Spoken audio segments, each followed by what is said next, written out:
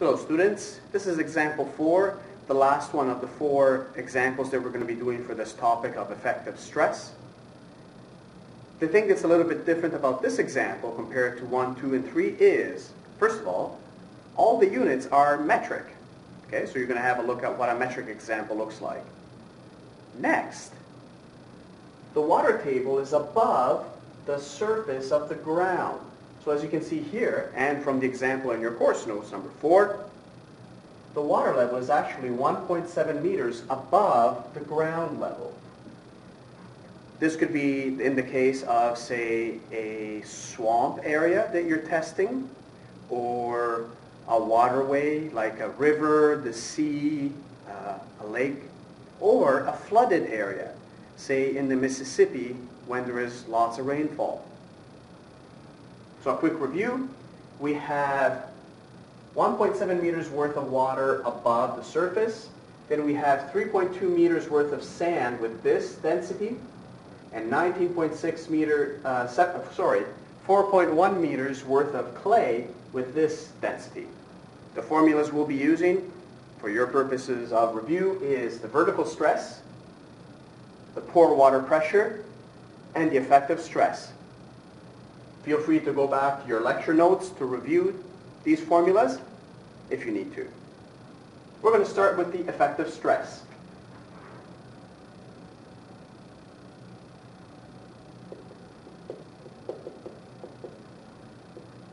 This is sigma V, and the units are in kilonewtons per square meter. Metric. Okay, so at the very top, as usual, 0. If you're not sure how I got 0, check out examples 1, 2, and 3. Doesn't make a difference. At the very top, always 0. This is what we have, 0. Okay, at the next interface, where the water gives way to saturated sand, the calculation is exactly as we've done so far. The vertical stress here is the density of the soil above. Well, the soil above is actually just water. So it's 9.81 kilonewton per cubic meter times the depth. The depth of water here is 1.7. And this number is equal to 16.7 kilonewton per square meter. And that's what I'm going to put here. 16.7. As usual, I'll be deleting these calculations in the interest of clarity and making it look a little nicer. But the beauty of the video, you can pause, rewind, and go check out.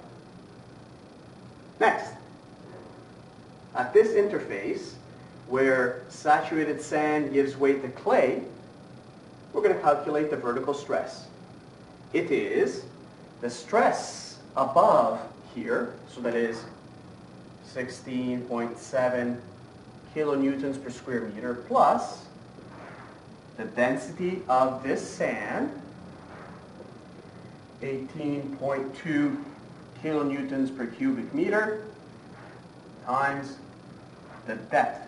This depth is 3.2.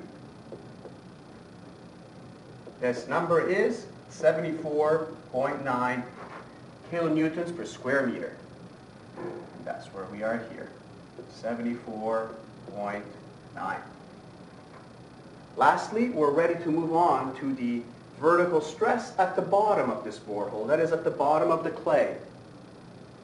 So to calculate the vertical stress at the bottom of this clay, we start by adding the vertical stress above, which is 74.9, plus, by using this formula, it's the density of clay, 19.6 kilonewtons per cubic meter, times the depth of clay, to which this density corresponds, which is 4.1 meters.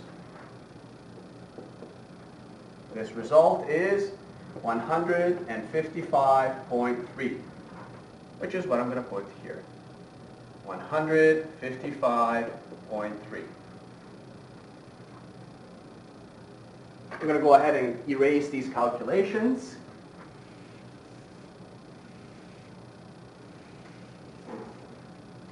And then I'm going to connect these points with straight lines.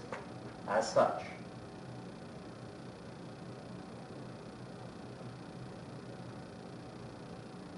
Okay?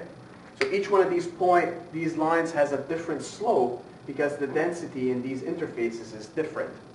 That's not going to be the case when we do the pore water pressure, as we covered in example number 3. Let's move on to the pore water pressure.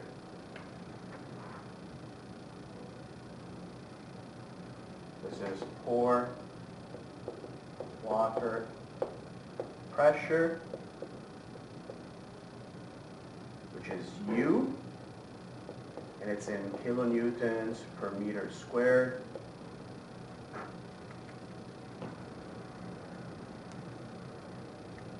Okay. As usual, as we've covered so far, at the very top, 0. Why? Go check out examples 1, 2, and 3. 0. At the next interface, here, what is the pore water pressure? We're going to use this formula. It's the density of water, which is 9.81 kilonewtons per meter cubed, times this depth of water above it, which is 1.7 meters. This result is 16.7, right here. 16.7. Okay, let's move on to the pore pressure at this interface. It is the pore pressure above, 16.7, plus the pore pressure in this chunk, which is, according to this formula, the density of water, 9.81 times this depth, which is 3.2 meters, and this gives us 48.1 kilonewtons per meter squared. So this is 48.1 kilonewtons per meter squared. Let's calculate then the pore water pressure at this final interface, the bottom of the borehole.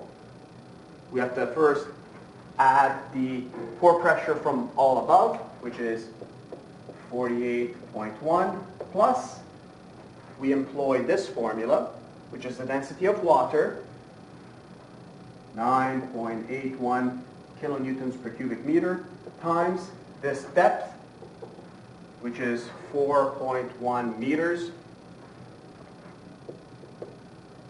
All of this is equal to 88.3. 88.3, and now I'm going to put the point on the graph, which is about here. 88.3. Now, I'm going to connect these points with a straight line, and don't forget, as we covered in example 3, this is the same straight line with the same slope, because it's the density of water throughout. The density doesn't change from layer to layer.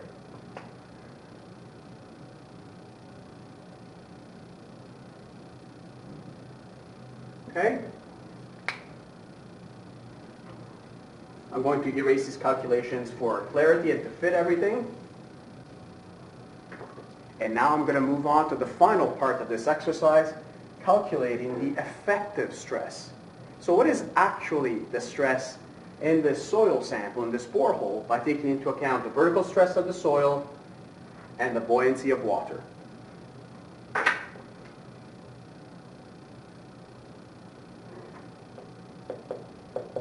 Effective stress, which is sigma prime, units are in kilonewtons per square meter. And as I keep on repeating, this is the easiest one because you simply take this value minus this value and plot it here. Let's start from the top one. 0 minus 0 equals to 0. Let's move down to here. We had 16.7 minus 16.7 equals to, you got it, 0. So what's happening, as you can see here, because we have a flood situation, in terms of effective soil stress, the weight of the water and the buoyancy of the water counteract to give you 0 effective stress on the soil. 0.